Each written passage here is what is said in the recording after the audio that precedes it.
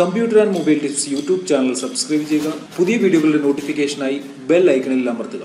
എല്ലാവർക്കും computer and mobile tips YouTube ചാനലിലേക്ക് സ്വാഗതം. നമ്മളെല്ലാവരും ജീവിക്കുന്നത് സ്മാർട്ട് ഫോണുകളുടെ ലോകത്താണ്.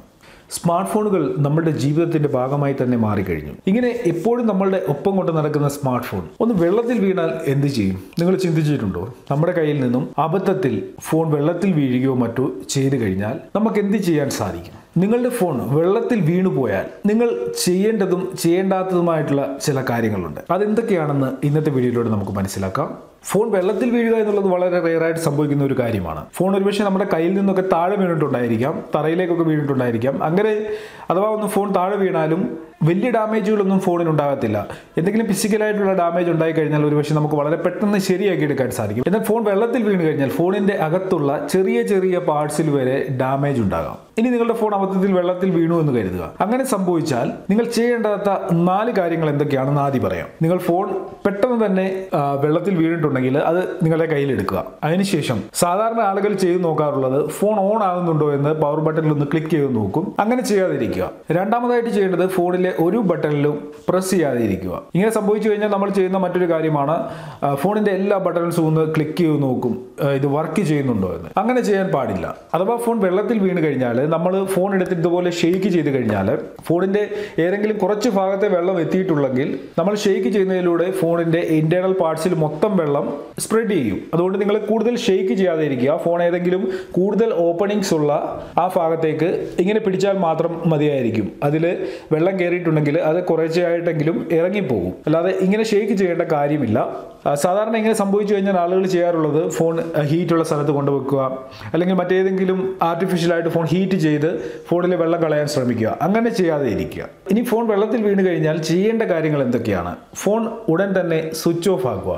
ഫോണിന്റെ സ്ക്രീൻ വർക്ക് ചെയ്യുന്നുണ്ടെങ്കിൽ പവർ ബട്ടണിൽ ക്ലിക്ക് ചെയ്താൽ ഉടൻ തന്നെ നിങ്ങൾക്ക് സ്വിച്ച് ഓഫ് ചെയ്യാനുള്ള ഓപ്ഷൻ ലഭിക്കും. അങ്ങനെ ലഭിക്കുന്നില്ല എന്നുണ്ടെങ്കിൽ നിങ്ങൾ പവർ ബട്ടണിൽ ലോങ് പ്രസ് ചെയ്ത് കഴിഞ്ഞാൽ ഫോൺ സ്വിച്ച് ഓഫ് ആകുന്നതാണ്. രണ്ടാമതായി ചെയ്യേണ്ടത് റിമൂവബിൾ ബാറ്ററി ഉള്ള ഫോൺ ആണെന്നുണ്ടെങ്കിൽ ബാറ്ററി റിമൂവ് ചെയ്യുക, സിം കാർഡ് റിമൂവ് ചെയ്യുക, മെമ്മറി കാർഡ് റിമൂവ് ചെയ്യുക, ബാക്ക് കവർ റിമൂവ് ചെയ്യുക. ഇത്രയും കാര്യങ്ങൾ നിങ്ങൾ ഫോണിൽ നിന്ന് മാറ്റുക. അതിനോടൊപ്പം തന്നെ പേപ്പർ ഉപയോഗിച്ചോ കോട്ടൺ ടവൽ ഉപയോഗിച്ചോ ഫോൺ നല്ലവണ്ണം തുടയ്ക്കുക, ഡ്രൈ ആക്കുക. ഫോണിന്റെ എത്രയും നിങ്ങൾക്ക് ഫോൺ ഡ്രൈ ചെയ്യാൻ സാധിക്കുമോ പുറത്തുകൂടി അത് നിങ്ങൾ ചെയ്യുക.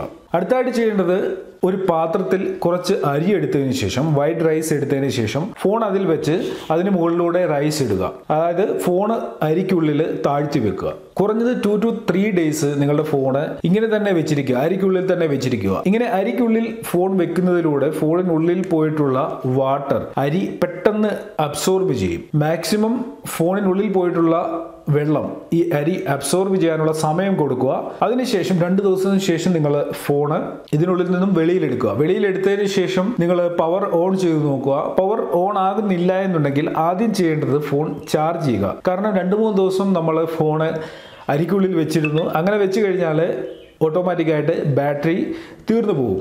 അപ്പോൾ ആദ്യം തന്നെ നിങ്ങൾ ചെയ്യേണ്ടത് ഫോൺ ഒന്ന് ചാർജ് ചെയ്ത് നോക്കുക. പവർ ഓൺ ആകുന്നില്ല എന്നുണ്ടെങ്കിൽ ചാർജ് ചെയ്യുക. കുറേ നേരം അതിനുവേണ്ടി സമയം കൊടുക്കുക. ചാർജ് ചെയ്തതിന് ശേഷവും ഫോൺ ഓൺ ആകുന്നില്ല എന്നുണ്ടെങ്കിൽ, ഒരു പരിധിവരെ വലിയ ഇന്റേണൽ ഡാമേജ് ഒന്നും ഉണ്ടായിട്ടില്ല എന്നുണ്ടെങ്കിൽ ഫോൺ ഓൺ ആകേണ്ടതാണ്. അങ്ങനെ ഓൺ ആകുന്നില്ല എന്നുണ്ടെങ്കിൽ നിങ്ങൾക്ക് പിന്നീട് സർവീസ് സെന്ററിൽ കൊണ്ട് കൊടുത്ത് ഫോണിലെ ഏതെങ്കിലും പാർട്സ് വെള്ളം കയറുന്നതിലൂടെ ഡാമേജ് ആയിട്ടുണ്ടെങ്കിൽ അത് സർവീസ് സെന്ററിൽ കൊടുത്ത് നിങ്ങൾക്ക് ശരിയാക്കാൻ സാധിക്കും. അല്ലാതെ ഫോൺ അബദ്ധത്തിൽ വെള്ളത്തിൽ വീണാൽ ഉടൻ തന്നെ നിങ്ങൾ എടുത്ത് ഹീറ്റ് ചെയ്യുക, അല്ല എന്നുണ്ടെങ്കിൽ ഉടൻ തന്നെ സർവീസ് സെന്ററിലോട്ട് ഓടേണ്ട കാര്യമില്ല. ഈ ഒരു കാര്യം നിങ്ങൾക്ക് ചെയ്തു നോക്കാം. ഞാൻ ഈ പറഞ്ഞ കാര്യങ്ങളൊക്കെ നിങ്ങൾ ഫോളോ ചെയ്ത് കഴിഞ്ഞാൽ ഒരു പക്ഷേ വലിയ ഡാമേജ് ഒന്നും ഇന്റേണൽ പാർട്സിൽ ഉണ്ടായിട്ടില്ല എന്നുണ്ടെങ്കിൽ നിങ്ങളുടെ ഫോൺ നിങ്ങൾക്ക് ഓണായി ലഭിക്കും. അധികം ഡാമേജുകളൊന്നുമില്ലാതെ നിങ്ങൾക്ക് നിങ്ങളുടെ ഫോൺ ഉപയോഗിക്കാനും സാധിക്കും. നമ്മൾ ചെയ്യേണ്ട കാര്യം ചെയ്യാതെ സർവീസ് സെന്ററിൽ കൊണ്ട് കൊടുത്തു കഴിഞ്ഞാൽ ചിലപ്പോൾ നമ്മുടെ ഒരുപാട് പൈസ അവർ വാങ്ങും. എല്ലാവരും അവരുടെ ഫോൺ ശ്രദ്ധയോടായിരിക്കും ഉപയോഗിക്കുന്നത്. എന്നാൽ വളരെ റെയറായിട്ട് ഇങ്ങനെ സംഭവിക്കാൻ സാധ്യതയുണ്ട്. നിങ്ങളുടെ ഫോൺ വെള്ളത്തിൽ വീഴാതെ ഇരിക്കാൻ ചെയ്യേണ്ടത് നിങ്ങൾ ബാത്റൂമിൽ പോകുമ്പോൾ ഫോൺ ഒഴിവാക്കുക. അങ്ങനെ ചെയ്യുന്നവരാണെങ്കിൽ, ബാത്റൂമിലൊക്കെ ഫോൺ ഉപയോഗിക്കുന്നവരാണെങ്കിൽ അത് ഒഴിവാക്കുക. പൂളിലോ മറ്റോ പോകുന്ന സമയത്ത് നിങ്ങൾ ഫോൺ ഒഴിവാക്കുക.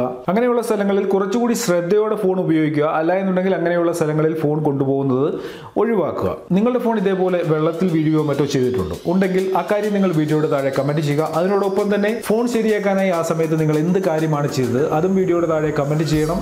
ഇനി ഞാൻ പറഞ്ഞു തന്ന കാര്യങ്ങൾ നിങ്ങൾക്ക് ഇഷ്ടപ്പെട്ടിട്ടുണ്ടെങ്കിൽ ലൈക്ക് ചെയ്യുക. വീഡിയോയുമായി ബന്ധപ്പെട്ട് എന്തെങ്കിലും ഡൗട്ട്സ് ഇനിയും ഉണ്ടെന്നുണ്ടെങ്കിൽ വീഡിയോയുടെ താഴെ കമന്റ് ചെയ്യുക. ഓക്കെ ഫ്രണ്ട്സ്, ഇന്നത്തെ വീഡിയോയിൽ ഇത്രയേ ഉള്ളൂ. ഇതിലും നല്ല അറിവുകളുമായി നമുക്ക് അടുത്ത വീഡിയോയിൽ കാണാം.